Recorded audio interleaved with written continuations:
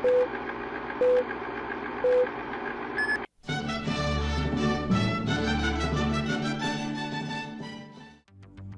everyone, thank you for tuning into Vidiot Entertainment Studios for this episode of Vidiot Movie Reviews. I'm the Nerdlust Daddy, and today we continue our series reviewing every North American live-action video game film adaptation theatrical release. And we've reached a milestone here, as we are now on the last 4 movies in this review series. Well, at least until new adaptations get released in the future. Really? It's been a year almost already? Time sure goes fast. Cha Pidds. Let's jump into today's review and see what it holds for us as we delve into a world of social deduction, mystery, and monstrosity as we review 2021's Werewolves Within. What the fuck is this? Well, Pidds, it's a film adaptation of a VR social deduction video game that's itself a video game adaptation of a social deduction party game typically played with standard playing cards. I sees. Well, this better be good then. I'm with you there, Pidds. And surprisingly, this is the highest rated adaptation out of all of these so far. So, let's see for ourselves.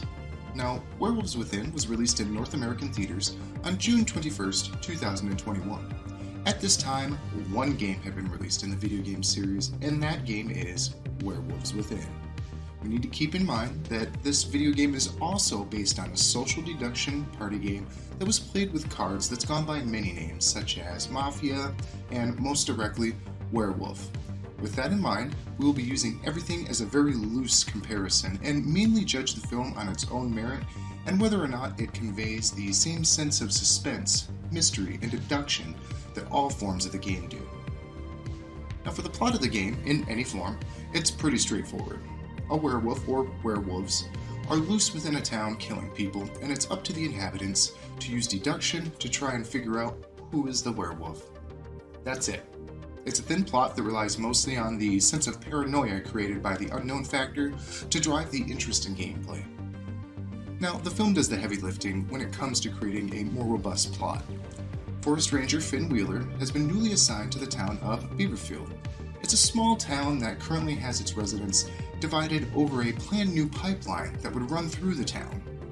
Finn meets the local postal carrier, Cecily, who takes him on a tour of the town and introduces him to the town's residents, as well as filling him in on the backstory of the pipeline and the town inhabitants.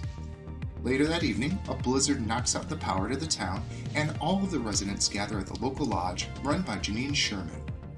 Finn heads out into the town to investigate the loss of power, and while out he discovers multiple power generators that have been destroyed by what appears to be some sort of large animal due to them having huge claw marks upon them. Finn then ends up coming across the dead body of Janine's missing husband Dave, who appears to have been mauled by some kind of large animal.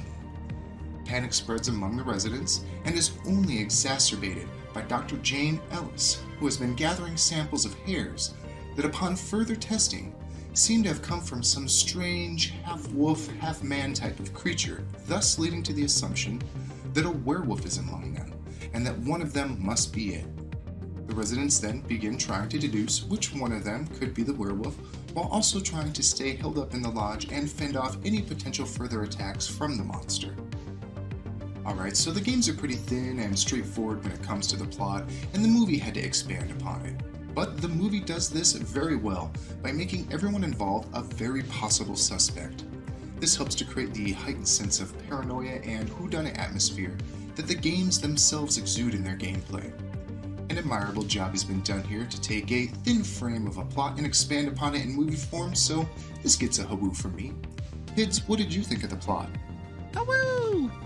So what about setting and world representation?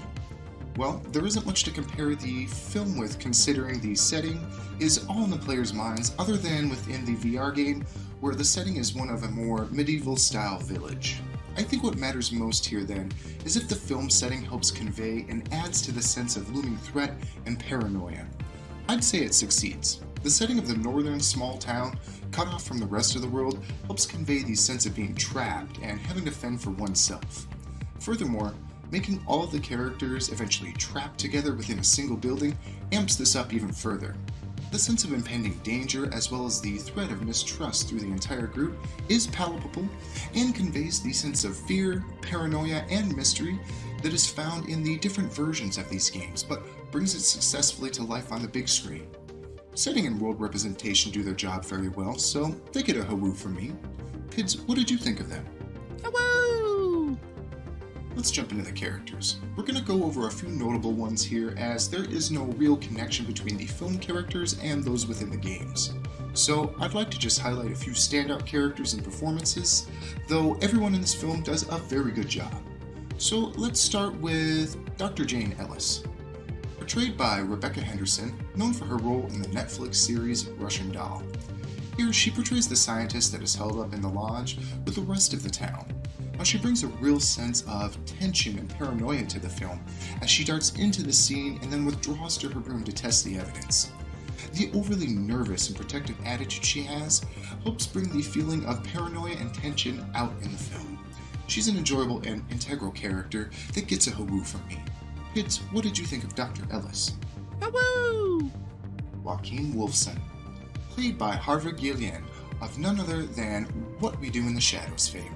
I was excited to see what he would bring to this dark comedy, and I wasn't disappointed. His portrayal of one half of the wealthy gay couple that lives within the town is entertaining, funny, and adorable. Much like in the TV series role he is known for, he gets an ecstatic hawoo from me. Pidds, what did you think of Joaquin?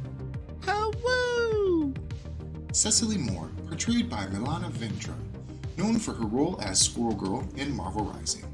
Here, she plays the local mail carrier who helps Finn get to know the town and the locals. She's cheery and friendly, but also able to call people out and stand up for herself.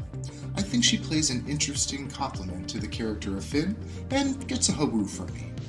Pidds, what did you think of Cecily? Hawoo! Finn Wheeler, played by Sam Richardson, known for the comedies Detroiters and I Think You Should Leave with Tim Robinson. Here he's the forest ranger that's new in town. The portrayal is one of a man who's recently had hard times in life and may be able to take this change of location and events to find himself and change for the better. It's a very good character and performance, and one that I was happy to see from the veteran comedic actor. He gets a hawoo from me. Pidds, what did you think of Finn? Hawoo! Time for final verdicts. We've got a good and involving plot that improves upon the game's origins. Setting and world representation are fantastic, with locations and set pieces that help add to the tension. Finally, we have a good cast of actors and characters that play well off of one another and help heighten the feeling of seclusion and paranoia. Let's check in with the Pidds and see what he thinks first. Pidds, what did you think of Werewolves Within? Hawoo! Agreed, Pidds. I was very surprised by this little horror comedy film. It came out of nowhere and is based on a social deduction VR game that's based on an old social deduction party game. I didn't expect much from it, but it is gripping and funny. Everything surprisingly just works and works very well. I can give this one an 8s out of 10s. It's pretty damn good. I don't think you even have to be a fan of any of the game versions to enjoy this, as it has little bearing on the adaptation overall. If you're into horror comedy films, I'd check this out, as I think you'll highly enjoy it. Pidds and I want to thank you all for once again tuning into Vidiot Entertainment Studios for this episode of Vidiot Movie Reviews. If you enjoyed our video, please be sure to comment, like, subscribe, and share to show your support. And don't forget to also check us out and subscribe on Twitch, as well as follow us on Twitter. Until next time, I'm the Nerdlust Daddy, reminding you all to not be chit futters to each other. Body autonomy for all, reproductive rights for women, and peace, love, and happiness to all. Take us out, Pidds. Thank yous for watching. See you again next week.